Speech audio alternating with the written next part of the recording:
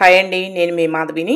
ఈరోజు నేను మీకు గోంగూర టమాటా రెండు కలిపి నిలవ పచ్చడి ఎలా తయారు చేసుకోవాలో చూపిస్తానండి. గోంగూర పచ్చడి అంటే ఎవరికి ఇష్టం ఉంటుందో చెప్పండి. గోంగూరలో టమాటా కలిపి నిలవ పచ్చడి చేస్తే ఇంకా టేస్టీగా ఉంటుంది. వేడి వేడి అన్నంలో కాస్త నెయ్యి వేసుకొని తినండి. పచ్చడి వేసుకొని సూపర్గా ఉంటుంది టేస్ట్. ఇప్పుడు ఎలా తయారు చేయాలో చూపిస్తాను, ట్రై చేయండి.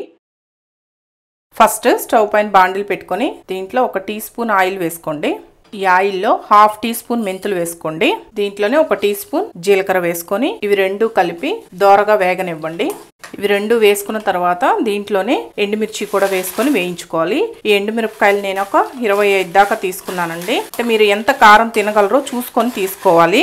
క్వాంటిటీ నేను ఎంత వేసానో అంతే వేసుకోకుండా మీరు కారం ఎంతకి తినగలరో చూసుకొని ఎండుమిర్చి వేసుకోండి. సిమ్లో పెట్టుకొని మాడకుండా ఎండుమిర్చి అన్నీ కలిపి బాగా వేయించుకోండి. ఈ విధంగా వేగితే సరిపోతుంది. ఇప్పుడు వీటిలన్నింటినీ ఒక ప్లేట్లోకి తీసుకోండి. ఇలా ప్లేట్లోకి తీసుకున్న తర్వాత ఇవి కొంచెం చల్లారిన తర్వాత మిక్సీకి వేసి పౌడర్ చేసి పక్కన పెట్టుకోండి. ఇప్పుడు ఇదే బాండిల్లో 3 టేబుల్ స్పూన్ దాకా ఆయిల్ వేసుకోవాలి. పచ్చళ్ళకి కొంచెం ఆయిల్ ఎక్కువే ఉండాలండి, నిలవ పచ్చళ్ళకి. ఇప్పుడు ఈ ఆయిల్లో శుభ్రంగా కడిగి ఏ మాత్రం తడి లేకుండా ఆరబెట్టుకున్న గోంగూర వేసుకోవాలి. 200 గ్రాముల దాకా ఉందండి ఇక్కడ గోంగూర. పెద్ద సైజు 4 కట్టలు తీసుకున్నాను నేను. బాగా పెద్దగా ఉన్నాయి కట్టలు.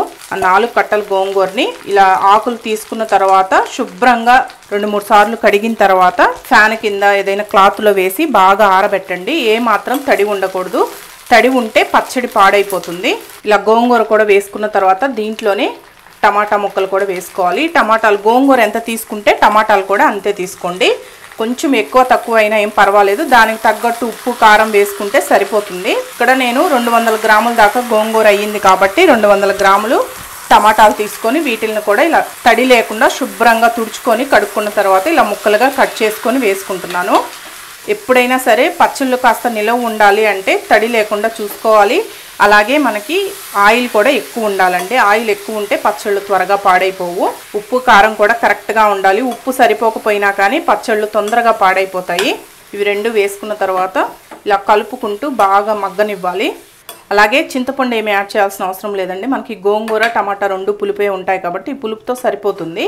చూడండి, ఈ విధంగా మెత్తగా ఉడకాలి. దీన్ని మిక్సీకి వేస్తే టేస్ట్ మారిపోతుందండి, అందుకని మిక్సీకి వేసుకోవద్దు.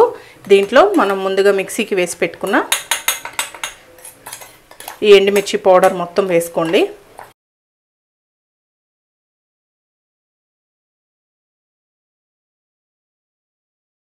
ఈ ఎండుమిర్చి కారం కూడా వేసిన తర్వాత మొత్తం బాగా కలుపుకోవాలి. సిమ్లో పెట్టుకోండి. కారం వేసిన తర్వాత దీంట్లోనే మనం సాల్ట్ వేయలేదు కదా, సాల్ట్ వేసుకుందాం. చూసుకొని వేసుకోండి మీరు ఎంత సాల్ట్ తినగలరో. ఈ సాల్ట్ కూడా వేసుకొని మొత్తం బాగా కలుపుకోవాలి. అడుగున మాడకుండా ఉండడానికి సిమ్లో పెట్టుకోండి. ఇలా కలుపుకునేటప్పుడే ఉప్పు కారం కరెక్ట్గా ఉన్నాయా లేదా అని చూసుకోండి. ఒకవేళ కారం సరిపోకపోతే కొంచెం కారం యాడ్ చేసుకోండి, ఏం పర్వాలేదు. ఎండుమిర్చి వేసిన తర్వాత కూడా కారం సరిపోలేదు అంటే కొంచెం కారం వేసుకోండి. ఇలా బాగా ఉడికిన తర్వాత మీకు ఈ విధంగా ఆయిల్ సపరేట్ అవుతుంది. ఇలా వచ్చిన తర్వాత చూడండి, సైడ్స్ ఆయిల్ కనిపిస్తుంది కదా, ప్యాన్ కంటుకోకుండా వస్తుంది చూడండి. ఇలా ఉడికిన తర్వాత స్టవ్ ఆఫ్ చేసి దీన్ని పక్కన పెట్టుకోండి. దీనికి ఇప్పుడు మనం పోపు పెట్టుకుందాం. ఇప్పుడు స్టవ్ పైన ఇలా పోపు గరిటె పెట్టుకొని దీంట్లో 2 లేదా 3 టేబుల్ స్పూన్ల దాకా ఆయిల్ వేసుకోండి. ఈ ఆయిల్ కొంచెం వేడెక్కిన తర్వాత పోపు దినుసులు వేసుకోండి. ఆవాలు, జీలకర్ర, శనగపప్పు, మినపప్పు అన్నీ కలిపి 1 టేబుల్ స్పూన్ దాకా వేసుకున్నాను. ఈ పోపు దినుసులన్నీ కాస్త వేగనివ్వండి. పోపు దినుసులు కొంచెం వేగిన తర్వాత ఒక చిన్న వెల్లుల్లిపాయ తీసుకొని ఇలా రెమ్మలుగా విడతీసి కచ్చా పచ్చగా దంచి వేసుకోండి. దీంట్లోనే 2 ఎండుమిర్చి ఇలా తుంచి వేసుకోండి. కరివేపాకు 1 రెమ్మ. ఇవన్నీ వేసుకున్న తర్వాత స్టవ్ ఆఫ్ చేయండి. ఆ వేడికే పోపు వేగిపోతుంది. ఇంగువ, ఒక చిటికెడు ఇంగువ వేసుకోండి. ఇంగువ మీ ఇష్టం అండి, మీ ఆప్షనల్. ఇష్టం ఉంటే వేసుకోండి, వేసుకోకపోయినా పర్వాలేదు. ఇవన్నీ వేసుకొని ఈ పోపుని కాస్త వేగనివ్వండి. వెల్లుల్లి కొంచెం వేగితే టేస్ట్ బాగుంటుంది, ఆ ఫ్లేవర్ బాగుంటుంది పచ్చళ్ళలో. ఇలా వేగిన తర్వాత ఈ పోపుని తీసి ఈ పచ్చళ్ళలో వేసుకోండి. మొత్తం బాగా కలుపుకొని మొత్తం బాగా ఆరిన తర్వాత ఏదైనా గాజు సీసాలో స్టోర్ చేసి పెట్టుకోండి. ఒక 20 నుంచి 30 రోజుల వరకు నిలువ ఉంటుందండి. ఇంకా ఎక్కువ రోజులు ఉండాలంటే ఫ్రిడ్జ్లో పెట్టుకోవచ్చు.